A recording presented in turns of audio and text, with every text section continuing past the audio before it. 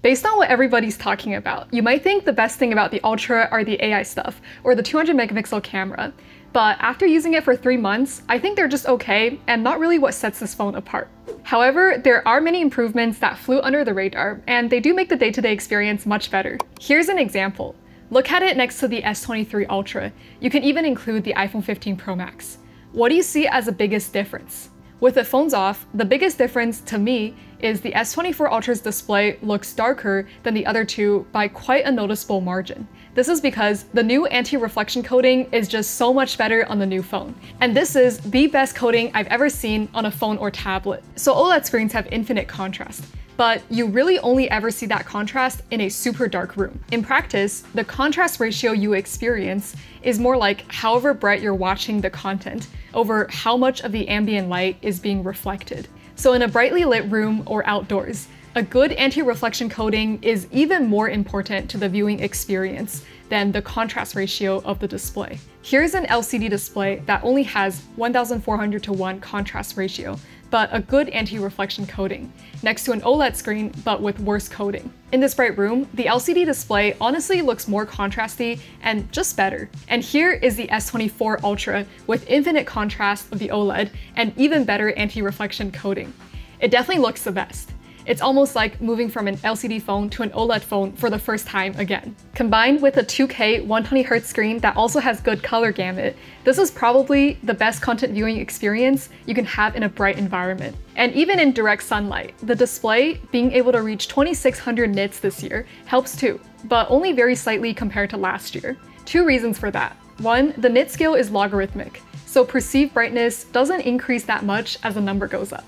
But I think the main reason is that these numbers are rated for peak brightness, which can only be reached with part of the screen, and it might not even be for that long. So it's probably that the full screen sustained brightness for these two phones are basically the same. So yeah, don't read that much into the nits measurement. There are probably some HDR content out there that would show the difference, but in daily use, I couldn't tell that the S24 Ultra is brighter without having them side by side. The rest of the physical design is pretty similar to the last 2 years, which was a good design, but now it has a tiny bit more refinement. If you look at the back and the screen side by side with the S23 Ultra, you'll notice the curve on the side of the screen has gotten even smaller, so it's basically flat now. Some people like the curve for seeing notifications when the phone is facing down, but I always felt that it slightly affected the content on the screen, so I'm a fan of this new design. It has none of the content darkening, but it still has a nice and smooth feel around the sides. However, it's still super pointy at the corners. I really wish they rounded that out even just a little bit. Also, the sides are now titanium, so the design has somewhat become more iPhone-like.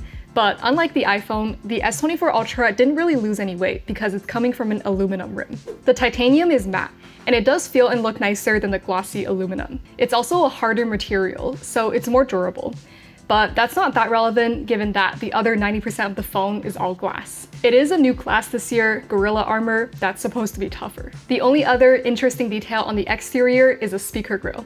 It's now a slit as opposed to the little small holes. It doesn't really sound any different though, but I do like this new design. The rectangle grille just goes well with the blocky looking phone. So out of all the AI tools that people are talking about, not that many stayed as something that I actually use often, but 2 of them are very helpful. Before I show you them, I'm gonna go brush my teeth with today's sponsor. I've actually been using the Laifen Wave electric toothbrush for the past month, and it's such a cool piece of tech. It's packaged like a modern flagship phone with some pretty satisfying peels. This toothbrush has a very clean and modern design, which is not just good looking, but also makes it much easier to clean. The handle has no crevices, so nothing will build up on it. And it's made out of this very smooth feeling ABS plastic. You can rinse it without worrying about water damage because it has an IPX7 waterproof rating. Other than the toothbrush, the package also contains a braided cable that snaps on magnetically for fast charging. And it comes with 3 different brush heads. A gray one for everyday use, a blue one designed for higher efficiency cleaning, and a purple one aimed at whitening your teeth. The bristles are soft and tapered so that it's more gentle on your gums. But what really sets this toothbrush apart is its proprietary servo system. Look how much the head can oscillate. At the maximum, it's 60 degrees, which really helps you get the up and down brushing motion. And this is by far the best toothbrush I've used. The handle feels great. the vibration and oscillation does a lot of the brushing for me, so I don't have to do as much work and my teeth are still cleaned effectively and quickly. Even though the Laifen Wave just has one pressure-sensitive button, you can actually customize it a lot using the Laifen app. Like, you can adjust the amount of oscillation and vibration you want, and you can also save 3 different modes and set a preferred brushing duration. Click the links below to get your Laifen Wave. The AI tool that I use the most is Circle to Search. Ironically, the AI behind this isn't even made by Samsung. It's basically just Google reverse image search, but it's built in everywhere on the phone. You just hold down at the bottom and then you can circle anything on screen. The other day I saw a cute shirt online and I found it using Circle to Search. It's surprisingly accurate and I've used it to find lots of cute things I see online. Yeah, and it works here too. The other one that's been very helpful is the transcript. This would have been so useful for me when I was still in university. Imagine being able to just search for a concept you forgot in a lecture transcript. But now it's still pretty useful for meetings. It can even differentiate between speakers, and it's generally pretty accurate. So you'll never forget what happened during meetings again. And one honorable mention is the notes formatting. It's pretty cool. My notes do look a lot better, but I mostly take notes on my computer, so I don't use this feature that much, but I do wish I can use it on a laptop. Besides those, the rest are less useful and sometimes gimmicky feeling, like the slow-mo video effect. It can be really cool at times, but the majority of the time there are obvious artifacts and it doesn't really look real. Here's a side-by-side with a real 8x slow-mo. I like the AI generated wallpaper, but sometimes it takes forever, so I ended up not using it that many times. I find the summarization features just okay. It often leaves out details, and I think ChatGPT is notably better. But I can see it being useful. If you do lots of reading on the phone as opposed to a computer, the convenience factor of not having to copy-paste things into ChatGPT on the phone would definitely be helpful to some. I also thought I would use the generative AI photo editing tool more often. It's very cool, the interface and the concept are great, but the end results have many obvious artifacts most of the time. Just look at this. And not to mention, the whole process is a bit slow. The translation doesn't seem to be as good as Google Translate, so it's not that useful to me. But maybe if you frequently speak with people in another language, the convenience might be pretty cool. And lastly, the chat/writing assist are just not that good.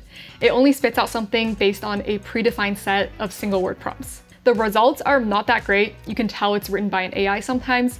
And most importantly, you can't use another prompt to ask for modifications. So I never actually used it. And something else to note is that the AI stuff isn't exclusive to the S24 Ultra. It's actually available on lots of older devices. And it's also rumored that Samsung will start charging for it by the end of 2025. I think it will probably be a subscription model because running all the AI servers is very expensive and they would need a constant source of money coming in to make it sustainable. I just wish that the Circle to Search can remain free. I mean, Google Lens is free, so there really should be no reason that this is part of an AI subscription. But overall, I feel like the AI stuff have overshadowed other great features in One UI 6, which are probably more useful in real life. First of all, Samsung announced they're doing 7 years of software updates. That's pretty crazy. And you would want these updates because One UI just keeps on getting better. The 6.1 version now has way more customization options. The lock screen has more fonts, and you can finally very easily add widgets. The always-on display went from just mostly black with a small image to being able to display the entire dim version of the wallpaper. And now you can make it even more wacky by applying an oil painting effect, putting it into a heart-shaped frame, and then having the head stick out just a little bit.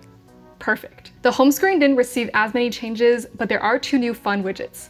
A camera mode shortcut that also lets you display a photo, and a new animated weather widget. They also addressed another major complaint.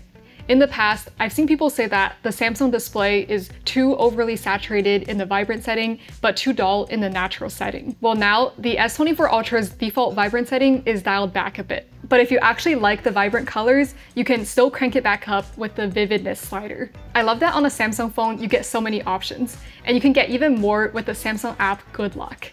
And here are some of my favorite customizations in there. First is changing the pointer and shortcut for the S Pen in Pentastic. Now I have a shortcut to bring up my favorite game. Another one is adding backlights to the keyboard in Keys Cafe. Another thing about Androids in general is when taking photos and videos with a social media app, the quality doesn't look as good as on an iPhone. Samsung claims that this is fixed now, so let's take a look at these videos side by side.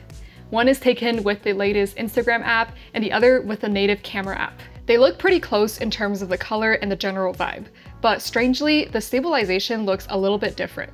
Also, the one taken with the Instagram app is a lot more compressed, but that's just Instagram's compression. Even if you use the regular camera app and then upload it to Instagram, it will get compressed just the same. In fact, this happens on the iPhone as well. The Instagram app on the iPhone compresses the video to 720p. And one last software change that's pretty awesome is Google abandoning Nearby Share. Well, it technically merged in Quick Share. So now all Android phones use Quick Share. And Quick Share is so good. Not only is it faster than AirDrop in my testing, but the other day I was hanging out with some iPhone users and I could still easily send them pictures just by generating a QR code. The entire experience just feels a lot more friendly. Now we just need a convenient way for the iPhone to send stuff to Android, but that will probably never happen. Aside from the great software, most people get the Ultra for the best cameras. And this year, the hardware sounded disappointing. Most of the cameras stayed the same, and the only change is the 10x being downgraded to a 5x. But after using the cameras a lot, the 5x is frankly much more useful. The 10x was a pretty cool party trick, but the 5x can actually be used creatively. It's great for portraits. And this 5x camera is 50 megapixels, so even when you're digitally cropping in on it to get a 10x, it's still decent quality. It actually matches up pretty well against the optical 10x on the S23 Ultra. And when just in the regular 5x mode, it's by far the best 5x camera. Here it is next to the 5x on the iPhone 15 Pro Max, which is 12 megapixels. There are more details here in the rocks, and the colors also look a little bit nicer. And if we zoom into 10x, the extra resolution is even more beneficial. And for the main camera, it's basically the same lens and sensor as last year. Regardless, it's still very good. In this backlit shot, you can see it has more dynamic range than the iPhone. There are still details in the shadows. And in good lighting, I think it's ahead of the iPhone in terms of the color and the texture. But when it comes to the video, it doesn't quite keep up. The video almost looks a little fake here. And the 200 megapixel mode does work. Just look at the massive difference between it and the 12 and 50 megapixel. But this is zoomed all the way in. When you're not trying to zoom in that far, the difference in quality is way less. So given the massive file size, the 200 megapixel mode is more just a party trick. Because when do you ever take a picture of a view like this and then later think, I wish this was just a close-up on the trees. And interestingly, each of the resolutions seems to have a different color and feel to it. It's almost like using a different camera. As for the other ones, I like the general processing and the color, but the 3x and the ultra-wide are still not quite on par with the other cameras on this phone. Although this Ultra's camera doesn't feel like it's breaking any new grounds, it's still among the best. And I would definitely take the new super high quality 5x camera over the old 10x. The same theme is also present in performance. The things they want to emphasize, like ray tracing, doesn't really matter right now because there's so few games that take advantage of it. But maybe in coming years, it'll become more relevant. And the same goes for the increased AI processing power. Most of the AI features are processed by Samsung servers, such as wallpaper generation and generative photo editing. And out of the ones that are run on the phone itself, they all tend to run pretty fast and can also run fine on older phones. So I don't really see it as a huge advantage right now. But what is actually important is just the regular CPU and GPU performance and efficiency, and the S24 Ultra does surprisingly well in these regards. The CPU is 20% faster for single core, and for multi-core and the GPU performance, both are around 30% faster than last gen. This year, there's allegedly better cooling, but it doesn't really show up in the test results.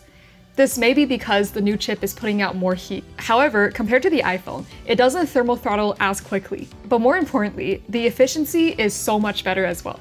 Previously in my testing, the longest lasting phone was the iPhone 15 Pro Max. It just barely beat the S23 Ultra by 10 minutes in a mixed usage test of some gaming and video playback. But now it's not even close. The S24 Ultra beat the iPhone by a whole hour. I've never seen such a big difference between the latest iPhone and the Ultra. The new processor, the Snapdragon 8 Gen 3, looks to be a lot more efficient, especially since the battery size did not increase. And it's in every S24 Ultra worldwide, so you don't need to worry about getting the slower Exynos chip if you want to go for the Ultra.